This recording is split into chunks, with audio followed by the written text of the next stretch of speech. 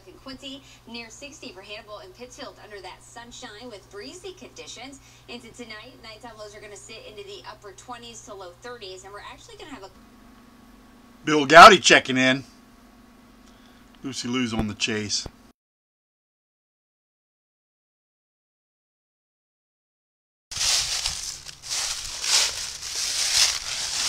Back here is the water heater, and I keep this screen here because in the springtime I'll put that up to keep the wasp from building nests in there. Pilot light is on. I'm going to shut it off. There's no gas to it. I installed this valve back here for easy draining. Not all water heaters have this. I installed this valve in here.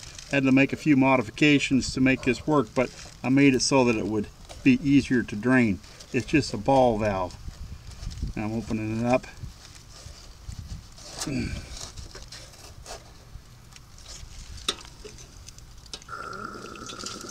Now you see what I'm doing? I'm opening the relief valve to allow pressure to come in there, or allow airflow to come in there to allow the pressure to be relieved. It's under a vacuum. So what that means is I'm going inside, open up a hot water valve to drain that tank. I think there's 6 or 7 gallons of water in there. This is a standing pilot unit, and someday when I have to replace it, I'm going to replace it with a high efficiency electronic ignition. It doesn't use any LP.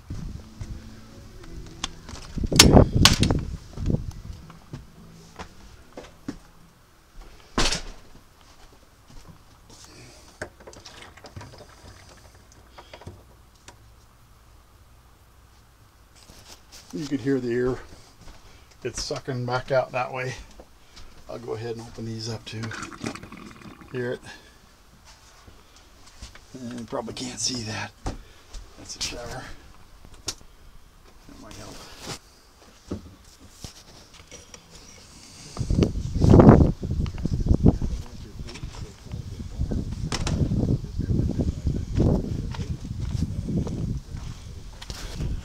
Now you can see water heater draining.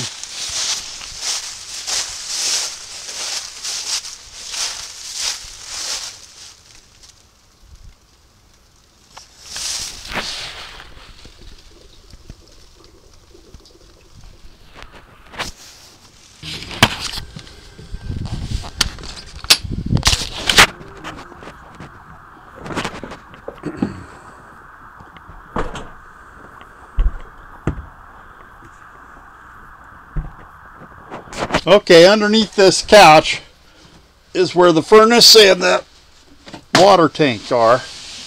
And this is where I store my extra bottles of antifreeze. I'll turn a light on here so you can understand what's going on. Yeah, it's kind of dirty and dusty and down in here. Well, down here's a valve. And that valve drains the main water tank. There's 2 water sources here. This tank and city water hookup, or a pressurized water hookup, like a well. And I got this. Let's see if I can. This valve right here is open, and this tank is empty now.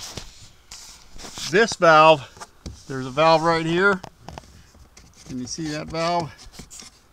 Right there is for the antifreeze. This comes up to this hose, and that hose goes into one of these jugs, and I'll pump antifreeze down through that water pump that's back there. You can't see it. Well, maybe you can. It's right back here. Here's the water pump. Then this valve right here is what shuts that water pump off or on. Right now it's on. Yeah, now it's closed. Now I'm going to close it because that tank, and there's no water coming in. So your camper might be a little bit different. Everyone has their own hookups or their own setups, but they're going to be similar. Back here in the back closet at the bottom you can see that's the water heater.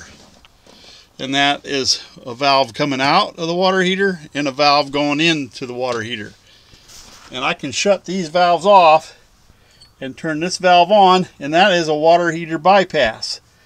So once that water heater is totally out of water, emptied, I'll be able to pump the pink stuff all the way through here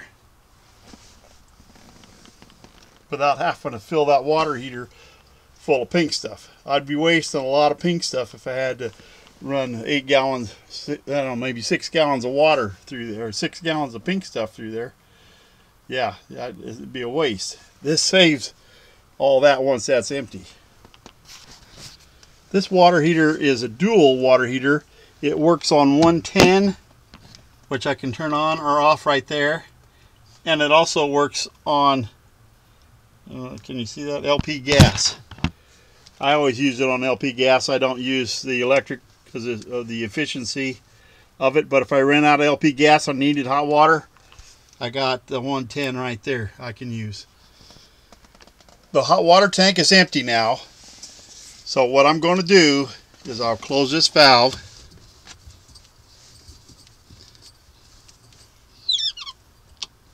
I'll close this valve. That's the in and out of that water tank. I'll open this valve, the bypass valve. Water comes in, goes up, and goes out. Bypassing the water tank, saving that much pink stuff. Only 2 ways that I know of to ensure you're winterizing your camper properly. And that'd be one way would be to put compressed air in and blow all the lines out and make absolutely sure there's no water in there. Or the other way is to pump the pink stuff in and fill the lines with minus 50-degree protection. And that's what I elect to do. It's worked for me all these years, and that's what I'm going to continue to do. I think if I was an RV dealer and I had the means, I'd use that compressed air and blow it out and make sure that there's no water in there. This way, well, I think a gallon of that, I buy it on sale for $2.99 or less. And yeah, it's cheap insurance. The main water tank is drained. There's no water in it.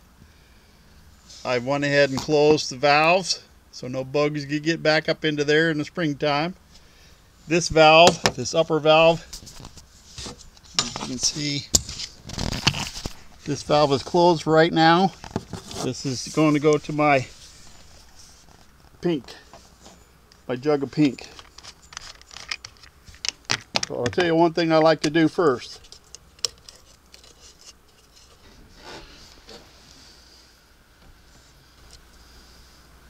I got this little funnel, and I like to pour the pink stuff in that funnel and into that tube and prime the pump before I use it. I'll show you.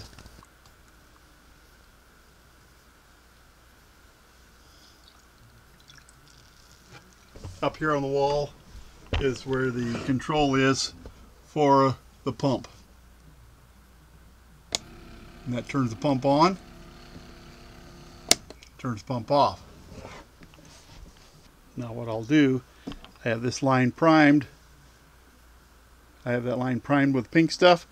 I'll open this valve and that'll go right into the pump.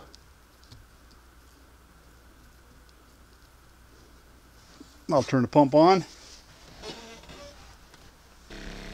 And now you can see it's pumping out of the jug. It's about to hit pressure.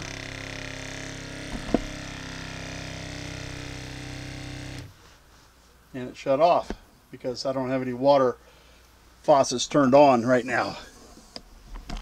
So now I come up here, turn this on. Until I get a good steady flow of pink stuff.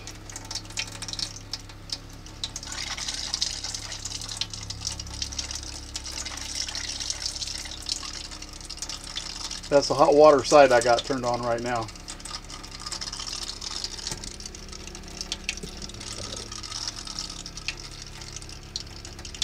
starting to turn pink now. There we go. And that should be pushing all the water out.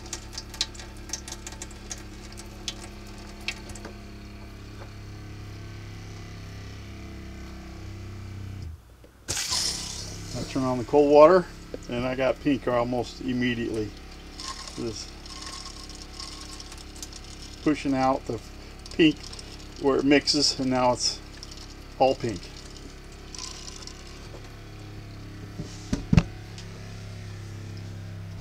I do the same thing to the back sink.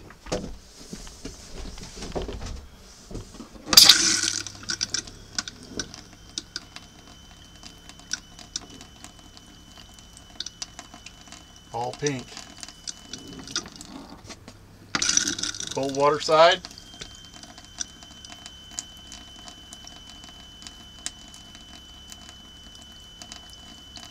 All pink.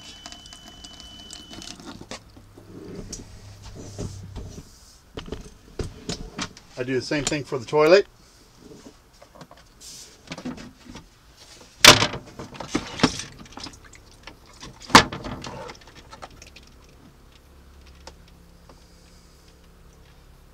Until the pink comes out.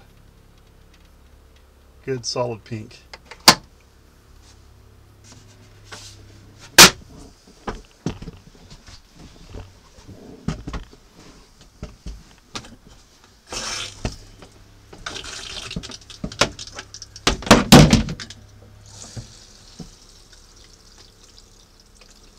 There's pink already coming out.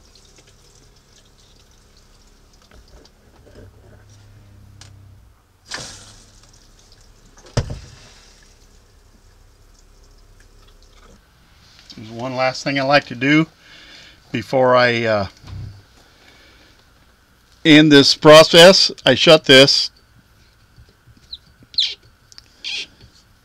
and I open this and let pink stuff in this part of the line so there's no water builds up in that, and that runs out to the water heater.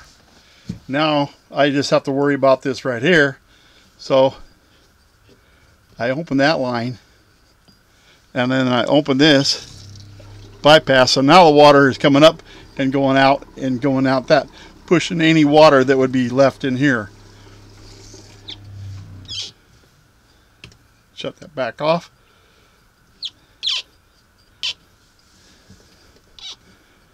Everything's good to go till next spring. Then I open them back up. I use 1 whole gallon in part of the other gallon, and now my job is done.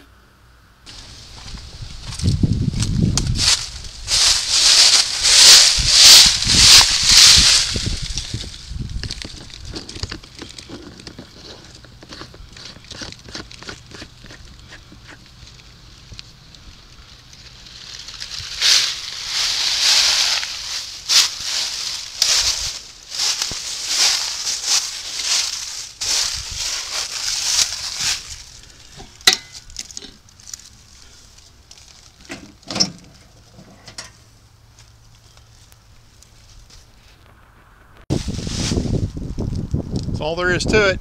I'd like to tell you that it was bush time, but it's still pretty early. I got a lot more things to do. Thanks for watching. I sure do appreciate it. Bill Gowdy out for now.